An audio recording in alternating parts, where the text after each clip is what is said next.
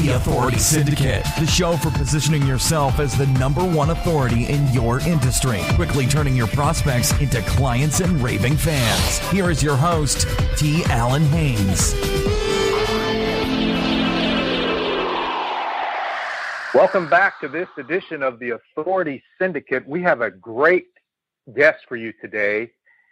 His name is Alex Wadsworth, and he's currently the founder and president of iCast Productions, which is a television, online radio, and podcast network for the internet generation, organically producing community-driven programs, and it's made up of hyper-connected, passionate, committed hosts, producers, and co-hosts who want to empower, educate, and entertain.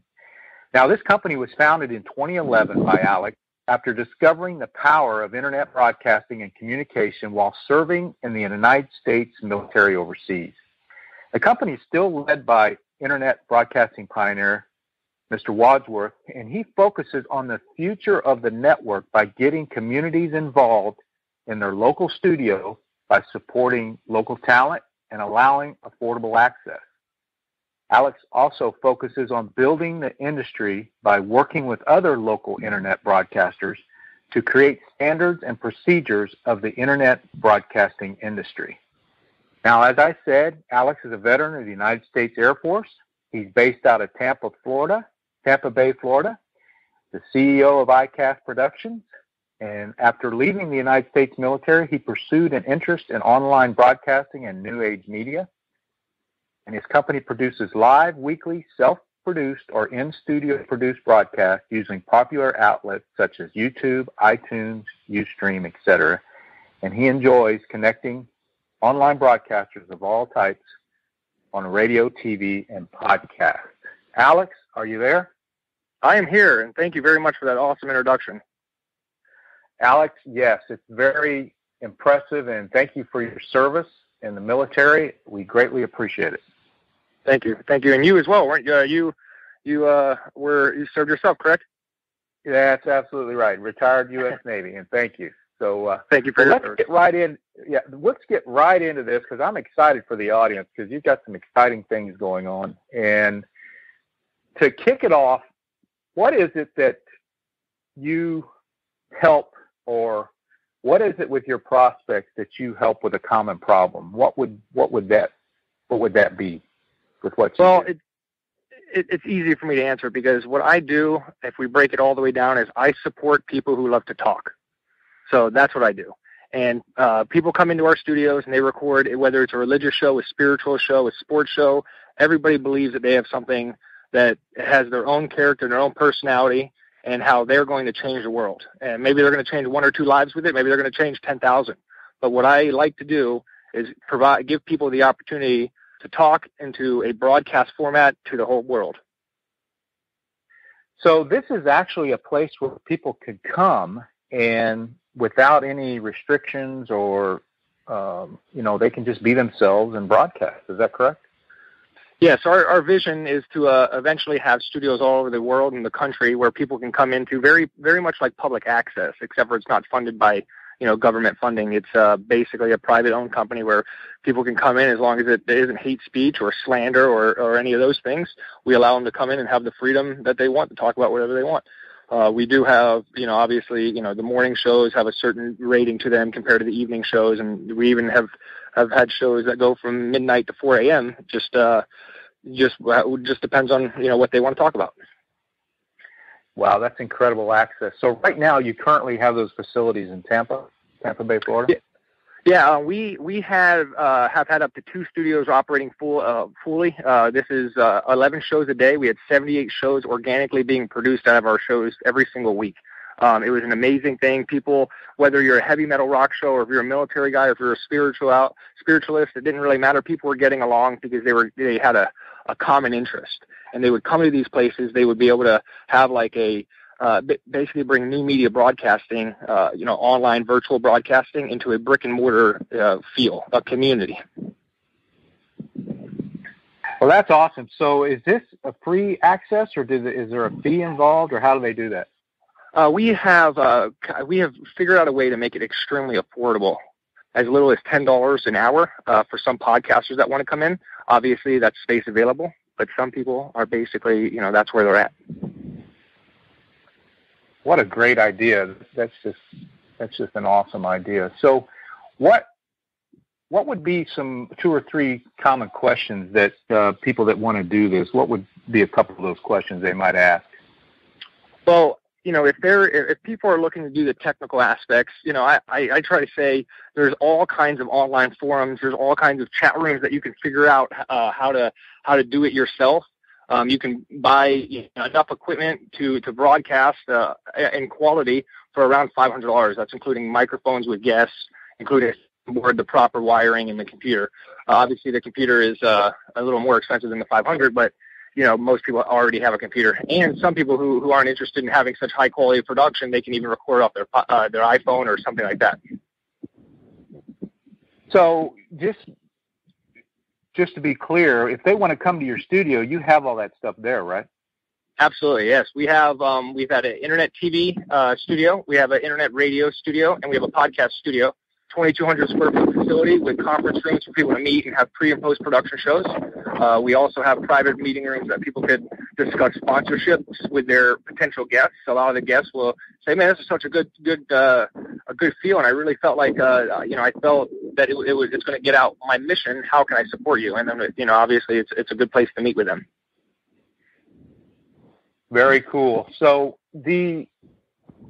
what would be the advantage of coming to a place like that versus doing it in their home or in their apartment or in their office? What would be the advantages of working professionally there?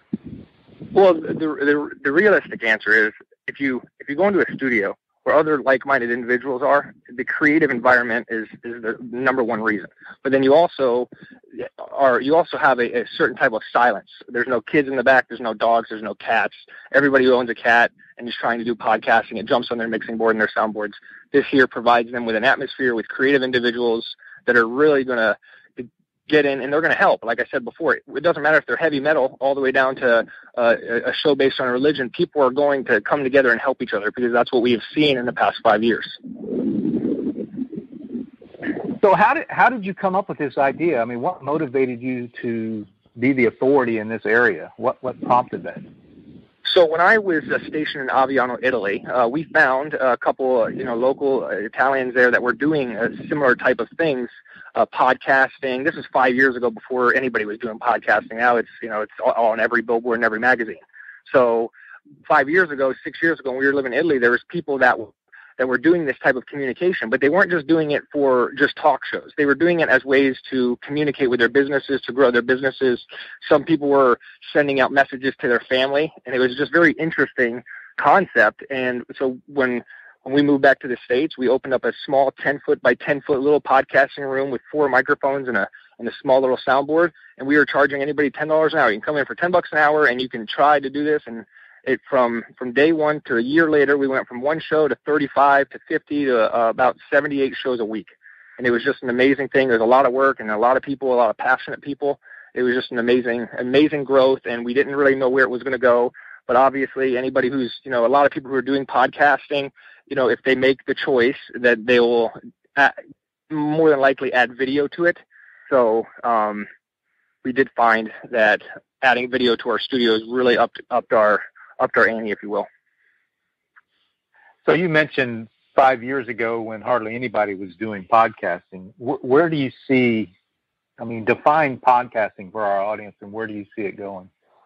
Well, right now, there's a lot of people out there trying to sell this new medium, and they're really trying to get out there. But the reality of it is a podcast is nothing different than a portable on-demand broadcast, which was the first definition for a podcast in 2004. It has been changed and manipulated to make it easier to sell. But the reality of it is a podcast is a portable on-demand broadcast. The people who are podcasting are no different than the people who are writing books and writing magazines. And it's a different type of thing, but it's still for that type of personality.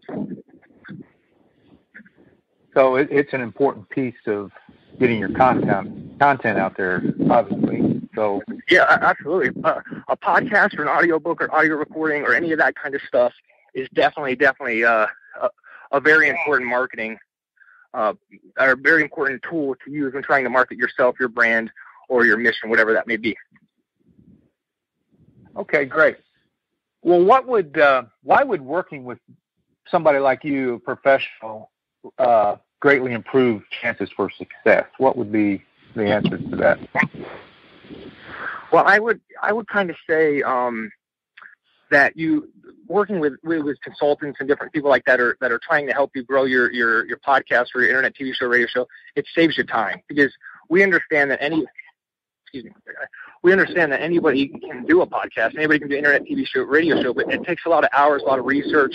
When we very first started this conversation, there's all kinds of resources online. If people can't hire consultants or anything like that, you can go online and look up how to do this. But we're all about saving you time and getting you out there to get your voice heard. Okay, so you got some exciting news coming up about April. Tell our audience about what's going on in April. Well, I am so glad, because this is the reason I'm here today. I would like to tell everybody that we feel as what we're doing with the Talkie Awards, which is what we're going to talk about here. The Hollywood Foreign Press Association created the Golden Globes to bring an industry standard together, the future leaders, the present leaders, and this way it fuels passion. It fuels the industry with passion. So we created the Talkie Awards with the same type of feel, bringing internet, TV, radio show, all these talk shows hosts together, and we believe that over the next 50 years that it's going to keep this industry strong, and it's going to bring all these passionate people together. On April 17th of this year, we believe that it's going to be a very important day for the industry, because we know that we're going to bring podcasters, internet TV, internet radio show hosts together, and that they're going to be able to meet each other for the first time. A lot of them have met on these Facebook groups, these chat rooms, and all these other things. That's very cool. So if people are interested, now you're getting out awards, and I understand, when are the nominations opening up if you want to nominate somebody? On December 1st, December 1st of this year, we're going to be opening nominations on the TalkieAwards.org, and people will be able to go in there. There is a submission fee to put your podcast in there. It's only $1. The $1 will go to the Veterans Arts Center of Tampa Bay, which will soon probably be the Veterans Arts Center of America. And what their plans are is to build centers for disabled veterans, unemployed veterans, and more the creative type of veterans to come in there and have the ability to use art as a therapy. So what the way we're involved is that we would like to integrate new media art, internet TV shows and radio shows, digital production, post-audio production. We want to integrate these into these veteran art centers so that people, the ones that may not be into painting and pottery, but they can use new media type of art. So that's kind of our goal with charging $1 for a submission, and we're also going to be giving a percentage of our profits from the entire event to this this center. Awesome, giving back to the veterans. That's incredible that you're doing that, and we appreciate that from the veterans. What else would, to wrap this up, what's one thing that someone must consider to successfully podcast or get into that modality? Yeah, if anybody's going to be doing any type of podcasting, any type of internet radio or internet TV show or anything like that, I tell them to come into the mentality where this is a career choice for you if you're looking to make the type of money that they hear about. Some people are like, oh, I heard about this one blogger who's making $100,000 a month. Well, I can guarantee you she's putting 50, 60 hours a week into her show. You can't just come in there, record, this 1 hour, put it out there, and it's going to make all this money. It's about creating a community. It's about creating a following. And it's about really, respecting this opportunity as a career choice. So a lot of people that do come in, I just want to do it as a hobby. That's not really that's not really where I am. And I don't think a lot of the people like yourselves and others, they really want to use this as a career choice because they believe it's the most powerful thing that they can do. This is the greatest time in humanity to get your message out through podcasting and all the modalities that are available now, because the playing field's been leveled. So that's an awesome project that you're working on there, and we appreciate it. We look forward to it. So tell our audience, if they want to connect with you as far as the Talkie Awards, how would they find you? So if they want to connect with me personally, they can email me at alex@thetalkieawards.com. I am now the executive producer for that, and so I am contributing the majority of my time to that. And we believe that in the next 6 months, we are going to be making some major impacts we're going to have podcasters, internet TV hosts, and internet radio hosts from around the world coming in and meeting each other and being acknowledged for their hard work. So definitely, please shoot me an email at alex@thetalkieawards.com, and or they can just check out the website at thetalkieawards.com.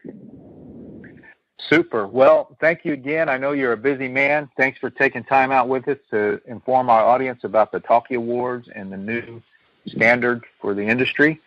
And thank you very much. You're welcome. Thank you. It was wonderful. Thank you. We'll see you the next time. The Authority Syndicate, the show for positioning yourself as the #1 authority in your industry, quickly turning your prospects into clients and raving fans. Here is your host, T. Allen Haynes.